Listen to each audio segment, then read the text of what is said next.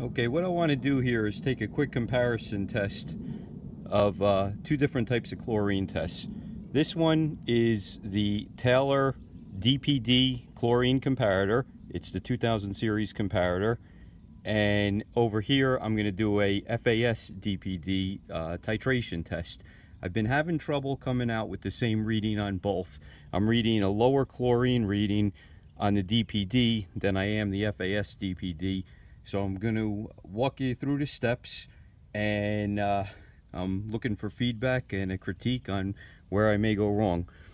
So I have my pool water sample here. So first we're going to fill up the DPD comparator to the appropriate level. It's a little bit high. Get some out.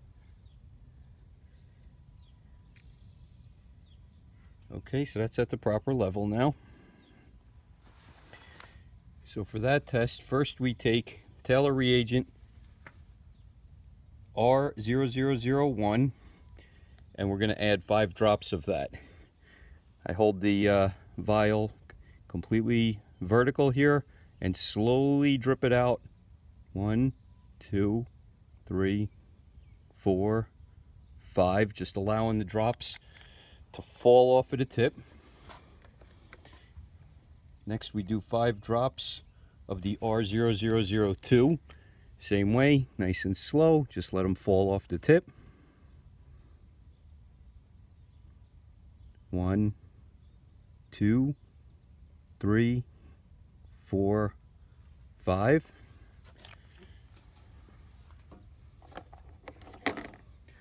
I'm going to cap that, give it a little tilt over and stir. We're going to compare that result. Now I'm looking at that. Get the camera close here. And I'm probably reading that as a 3 parts per million. It's not quite 5. It's certainly not 2. 2 is too light. I'd say it's a pretty close match to 3 parts per million. We'll leave that there. Now I could go further with that test and test for total chlorine. What this reading is the free chlorine, but I want to keep that color as is while we work on the next test.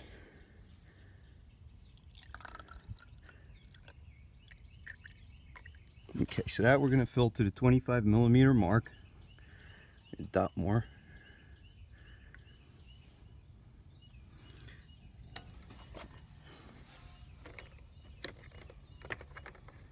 And now this gets the little magnetic pill, and we get that stirring.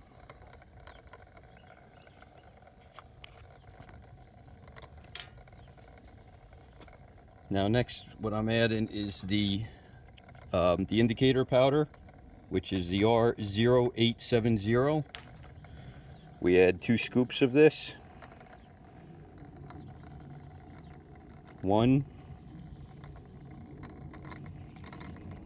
They say 2 heaping scoops. That's what I'm considering a heaping scoop right there. 2. It shows pink, which means chlorine is present.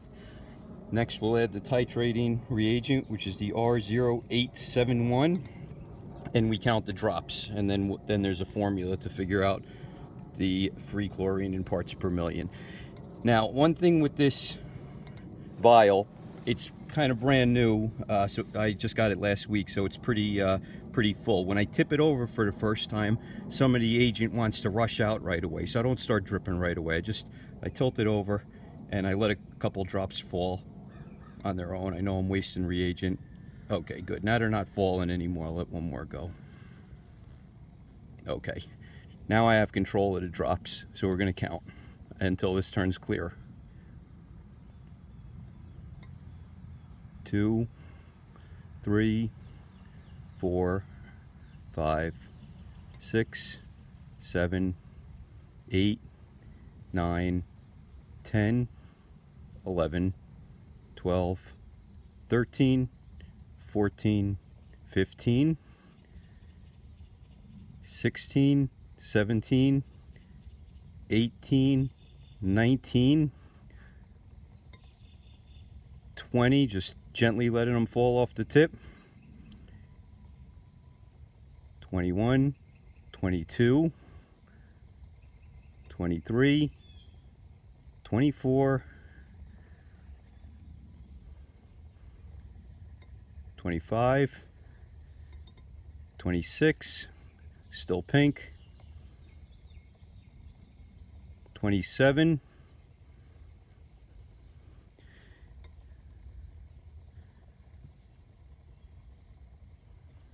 27 looks pretty clear. So the formula now is 20% of 27, or 27 times 0.2. So that would give me a reading, I'm doing this in my head, 5.4. This is the problem I'm coming out with here. I'm getting a higher reading, almost double the amount than I am on here. So I'm getting a 5.4 reading here. Again, it was 27 drops times 0.2. That's a 5.4 parts per million. And here, I'm reading a 3. If there's any doubt if that's a 3, we're going to get this in a little bit different lighting.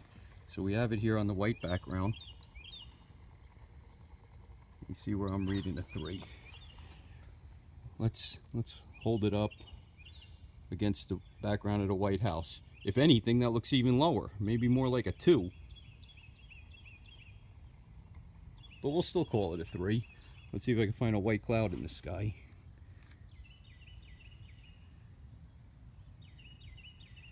That's a little hard to do. I'm trying to... It's a little tough with the blue sky. If I had a white cloud, sometimes I get a good reading. But again, there's a couple different ways you're seeing that. And like I said, I mean, I'm reading that a little bit lighter, as a 2, possibly a 3. Either way, we get the point that I'm clearly doing something wrong. So leave a comment if you saw anything in my testing methods that I'm doing wrong. My